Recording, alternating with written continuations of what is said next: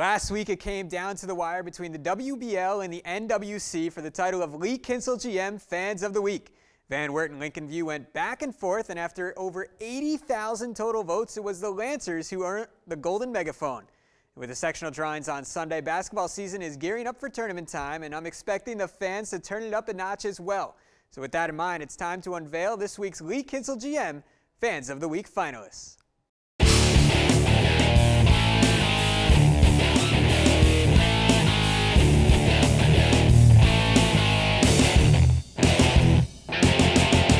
That's the Van Buren student section dressed up in neon. Nice spirit fingers during the free throw, but who has all that bright orange and yellow laying around?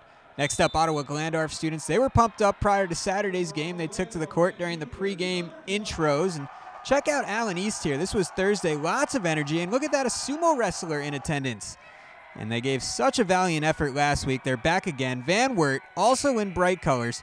And Claude, the Cougar, he approves of that. And finally, Anna, best dressed of the bunch, I'd say. Looking dapper. That plaid jacket is just fantastic. Vote for the Lee Kinstle GM Fans of the Week online at WOSN.TV.